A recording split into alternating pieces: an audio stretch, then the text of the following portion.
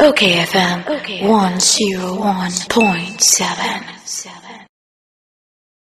Nana na osuoto etoto na ye drains in the drainage system no enye enti yenko owura set Kujoji, head of drainage hydrological services department ewo aye enkran ha na ye ni eni nkomo na ewo Ministry of Works and Housing one hydrological services department no what down ye didn't train nkomo.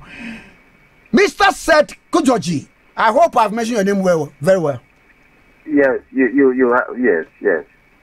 Yeah, and every names have meanings. What's the meaning of Kujoji? Oh, the meaning of Kujoji. Oh, it only means that death is a pleasant end.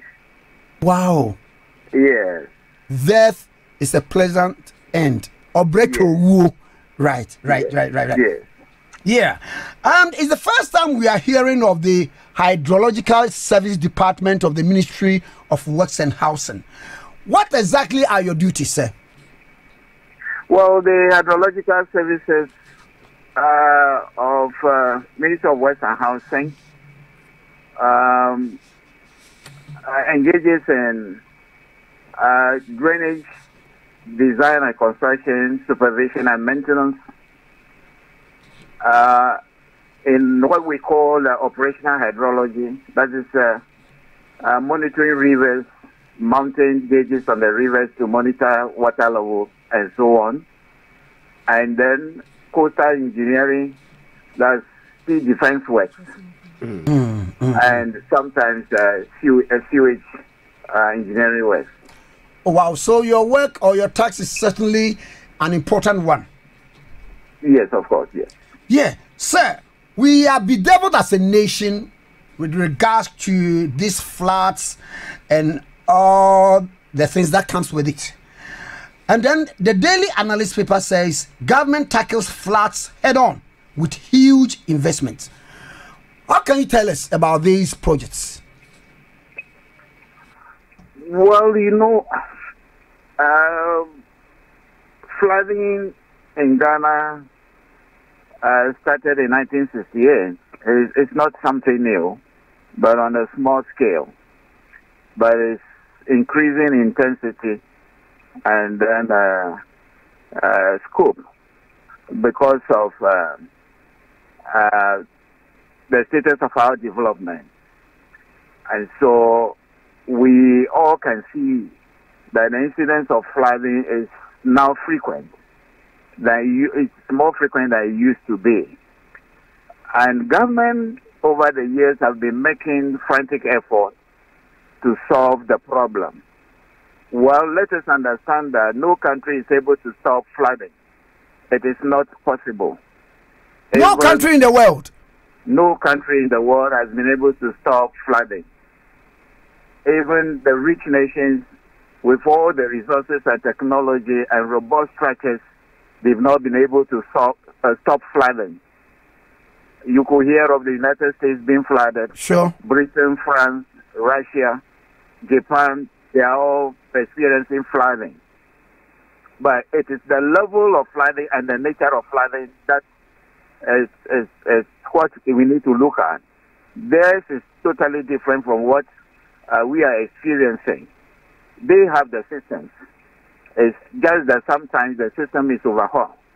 But we have not yet developed the system to the extent that it can easily cope with the situation.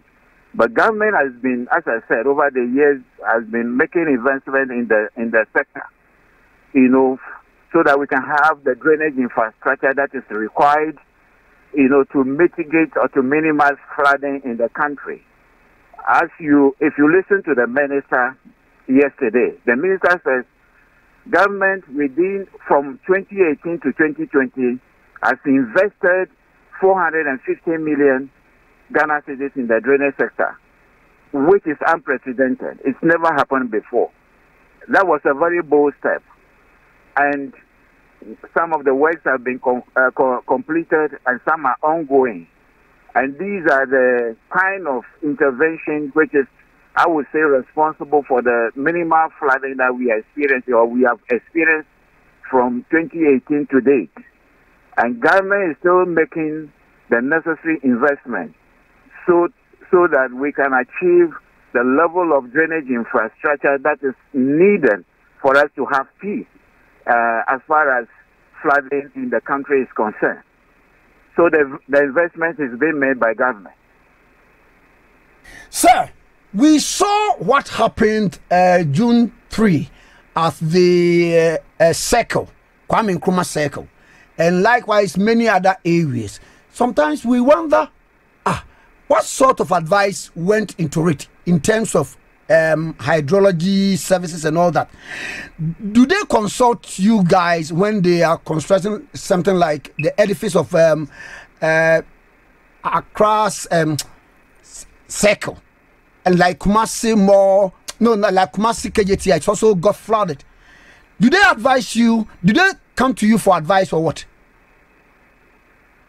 Well, I think your question seems to suggest that the flooding at circle in Accra was due to the construction of the interchange. And yeah, maybe some deficiencies in the hydrological aspect of it, yeah.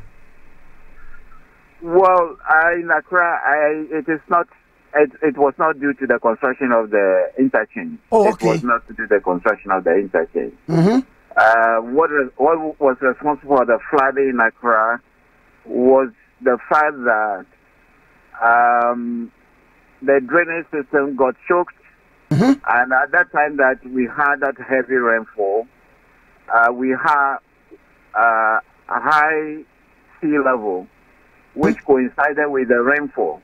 Mm-hmm. I know if you are very concerned with the circle area to the sea, that area is below sea level, and so when we have high sea level, the sea flows into the system, into the channel, into the Kole Lagoon, and then it goes to cycle up to Aveno. Mm-hmm. So you will see that there was already water in the system before the rain started. And so the drainage system did not have the necessary capacity to convey the flows. And that is the reason why the place got flooded to that extent. So it was not the construction of the interchange. A whole lot of things are responsible for the flooding. And you will see that since that time, government started a lot of interventions in the area. And dredging of the Kole Lagoon and then the Odo has been ongoing since that time. You know, dredge masters, the government contracted to do the dredging. They're still on site doing the dredging. And if you know of Garrett, that is an intervention government is making with collaboration with the World Bank. And very soon, the World Bank is making an investment into the dredging of the Kole and the Odo. And so, by the end of the year or early next year, we will see a contractor on site who will be doing the dredging constantly or regularly, as dredge masters are doing, for a minimum of 5 years, mm-hmm. which will be reviewed and then maybe continued. And so a lot of effort is being made to mitigate the flooding within the enclave of Kwame Nkrumah cycle. Mm-hmm. Mm-hmm. Sir, with the respect to KJT, mm-hmm. It is also not because the market was constructed and maybe Hydro was not consulted with respect to drainage. Sure. You and I think you saw it on social media, mm-hmm. the kind of tree stumps that were removed from the drains at Kegetia. Mm-hmm. A lot of them. Mm-hmm. Those were the things responsible for the blockage of the system, and then the drainage system could not work, mm-hmm. resulting in the overflow of the water into the shops. Mm-hmm. And so that is the problem at Kegetia. If there are any other hydraulic problems to be solved, those things will be addressed. But Sir, including dumping of garbage. Exactly. Exactly, including dumping of garbage. If we dump garbage into the system will be choked. It will be blocked. You see, but that is the mentality, unfortunately, that we have, that water is able to carry anything that we put inside it to from our area to another area. But even if water carries whatever you have dropped inside it, it only carry from your area and go and leave it in another area. You see, but that is what we do as a people, and that is the reason why our drainage systems are getting blocked and choked. You know, people are advocating for closed drainage systems, that's covered drainage system. That is perfect. That is what obtains in many developed countries, or all the developed countries. The drains must be covered, you know, for safety, so that when it rains, and even if the place is flooded, no motorist will drive into an open drain. Pedestrians will not, you know, get drowned in an open drain. That is perfect. But look at our attitude. When those things are provided and they get blocked, then we experience flooding. You see, so that is the situation on the ground.